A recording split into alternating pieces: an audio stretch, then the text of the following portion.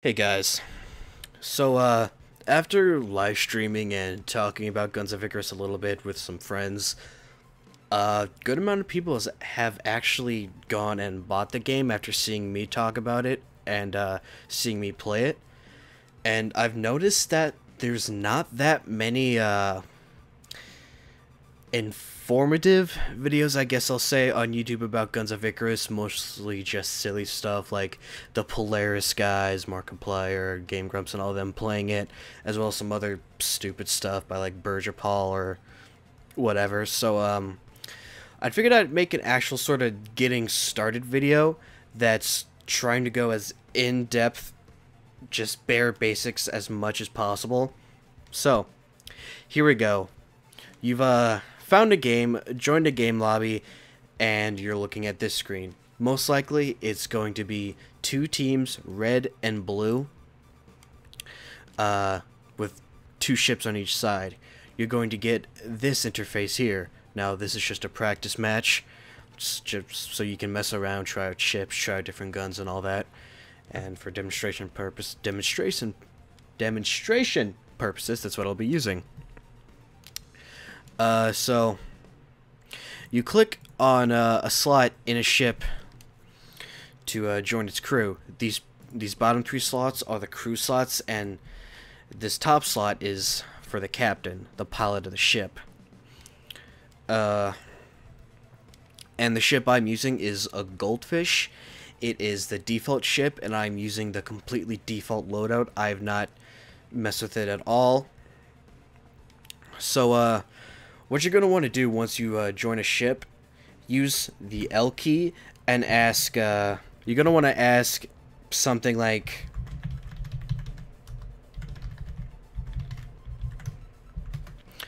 just something like that. You press the L key to type in crew chat. Only the people in your crew here will be able to see this chat. T is for team chat. All the ships on your team will be able to see it. And J is all chat. And if you're playing with some friends and you're partied up, there's party chat. And X, as you can see the speaker symbol up here next to my name, X is the lobby all chat. Everyone can hear your voice. In just this lobby screen, C is going to be your team chat. And I believe Z, or, well, you have to be in a party, but I think Z is your party voice chat. Correct me if I'm wrong. And there's also 4 spectator slots here, which you may actually want to do if you kind of just want to see how the game runs. And the captain may tell you to switch classes. How to do that, you're going to click these 3 buttons here: Gunner, Engineer, and Pilot. And to customize your character, the captain may tell you to bring a specific type of ammo or a specific set of tools. You click on this character button here, and you'll see your avatar guy thing. And let me switch to engineer. I would highly recommend starting as an engineer. It's the simplest class to learn, and by playing engineer, you're basically going to learn how to play all the other classes. You'll have your piloting equipment, which is as an engineer or gunner, I only ever recommend really bringing either the rangefinder or the spyglass. I don't really ever recommend bringing the rangefinder, but all these other skills can only be used when you're actually at the helm, driving, piloting the ship. So I would recommend just taking the spyglass. It lets you spot enemies, that highlights an enemy ship on your whole team's HUD, which is very useful. Let me get to the default loadout here. This is the completely default engineering equipment, which is what you're going to be using to repair, rebuild, extinguish fires, that sort of stuff. I'd recommend just sticking with the default, which is a rubber mallet, and I'll get a rubber mallet, a shifting spanner, and a fire extinguisher. I'll get more in depth into what these 3 tools do when I get into the game. And you can also take a single type of ammo. Gunners can take 3 types of ammo, but only 1 engineering tool. And pilots can only take 1 of these 2, but 3 piloting tools, which makes sense. So yeah, your captain may also ask you to bring a specific type of ammo, depending on what gun he wants you to man. So let me switch back to pilot. Actually, no. It'll be better if I go engineer. So once you're done with all this, don't hit the back button. Make sure you hit the customization complete button. Otherwise, all your changes will not save. So that should be all for the lobby menu. Let's ready up and get in game.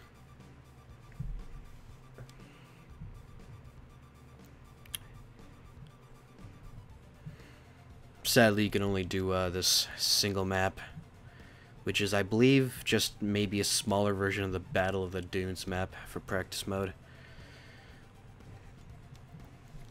And on the loading screen, there'll be a little countdown, so it gives everyone a chance to load in before the game starts. Alright, you're on your ship. What is all this stuff? What the fuck is going on? What are these people running around? Now, when there's not actual human players in a slot, they'll just be replaced by AI slots. I may make a video on how they work. Not sure if it's important enough. So let me just disable them. That was the wrong button. Alright, let me disable them. Alright. Alright, let me get around to what all the components are. There's well, the guns, obviously. On this particular ship, there's going to be one in the front and then two on the sides. Now, hull armor. As you can see in the bottom right there, you have a health bar. Now, that bar can only go down when this part goes down.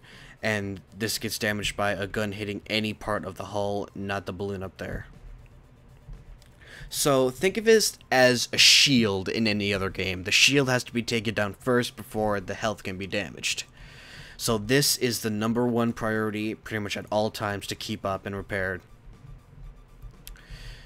What else? There is the engines. Most ships have 3 engines. 1 main engine and then 2 steering engines, which are on either side. It's mostly important to keep up the 2 steering engines. That main engine there is pretty much only for speed. If both of these get taken out, the captain cannot turn the ship at all, and you're sitting duck for the most part. Now, up here, keep in mind that every ship layout is different. There is the balloon. The balloon goes down, you start descending rapidly towards the ground, you hit the ground, you take damage. Simple. So this is probably the #2 priority to keep up, and #3 would be those 2 steering engines. And this is the captain's helm. This is where the ship is piloted. Yep, simple stuff. And back here is the this main engine. Alright, now I'll get to what all the different tools, how they work. This is the basic rubber mallet. Now, what it does, let me damage something a bit more. How do I do that? F5. Now, as you can see, that health bar there, this gun is pretty messed up. It turns very slowly, and it's going to reload very slowly. I believe the fire rate also gets reduced. Now, for something that's this low health, you're going to want to use the rubber mallet. Boom, all its health back. Now, you see it started a little timer there? While that timer is active, you cannot do anything else with the gun using any of these 3 tools. You can't repair it, you can't, well, I'll get to rebuilding later. You can still man it and shoot it and everything, but you can't do anything else to repair it. Now, let me mess up another part. Right. Now, this is the shifting spanner. And, as you can see, the rubber mallet, it's a long cooldown, and it restores a lot of health. And the shifting spanner, let me use it on this gun, very small amount of health restored and a very short cooldown. Now, this can be useful if only a very small part of the health is gone, and you don't want to have a long cooldown keeping you from repairing it if it gets damaged again shortly. And also, the main purpose of the shifting spanner, it's best used when a part has completely ran out of health. It's red on the heads-up display, and and at this state you need to rebuild the gun. So let me use the rubber mallet. As you can see, the timer's going up. Very small amount of health getting restored with that rubber mallet when it's destroyed. Now when I use the shifting spanner, much quicker. Let me rebuild this. Repair it. Boom. Now when something is on fire, let me cause a fire real quick. Where'd it go? Oh, the hole's on fire. Now this fire extinguisher, you just... Fire's gone. But, as you can see, there's a number on the fire there. That indicates how many stacks of fire. The more fire, the more damage it's going to take. Make sure nothing else important's on fire. I don't think so. And guns, different guns, when they get 9 stacks of fire, they start to glow red and they cannot be used anymore. It's just too hot to use. What else is there? So yeah, let me get the crew back up so they start rebuilding everything. And, alright, when you're in a gun, well, let me repair it. To switch ammo types, you either use the scroll wheel or the number keys. And that will load a new type of ammo. Now keep in mind, you can exit the gun, it'll still be reloading, but it'll reset to the default type of ammo. So let me switch to a different ammo type. Let it reload for a bit. And for a special type of ammo to load, you only have to be in the gun with the special type of ammo selected at the end of the reload. Very important to keep in mind. And I would highly recommend joining a sandbox game and messing around with how the guns work, and maybe trying out all the different types of guns. Alright, what is there? What else is there? Oh, yes, piloting. Now, I wouldn't recommend actually piloting until you know how all the different components work and how the different guns work and which gun you should have facing the enemy, that sort of stuff. And one handy tip while piloting, you press P, third person. This also works when just walking around, but I would only ever recommend using third person when you're piloting. It just gives a better view of what's going on. So just basic controls. A and D turn left and right.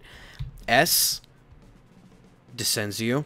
W raises your ship. And to accelerate, you see that little clock looking meter thing? You press R, first level of speed, and you press R until you get the desired amount of speed you want.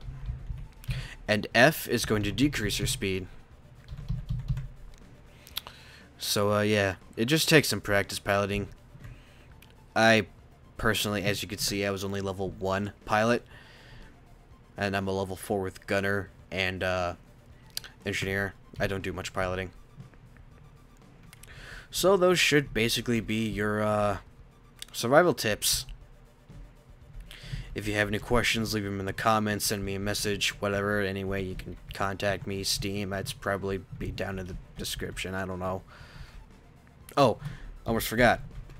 The telescope. Let me disable the AI so they don't shoot. Let me spawn just a dummy somewhere. Where is he? Where's the dummy? Ah, there he is. Now, to spot with a telescope, well, first to zoom in, you right-click, and then you scroll in to zoom in, and you scroll out to zoom out. And to spot, you simply left-click. It does not matter if you zoomed in or not. And it's highlighted. It's also highlighted at the compass at the top of your screen. Skyrim-style compass. Extremely useful. Extremely useful.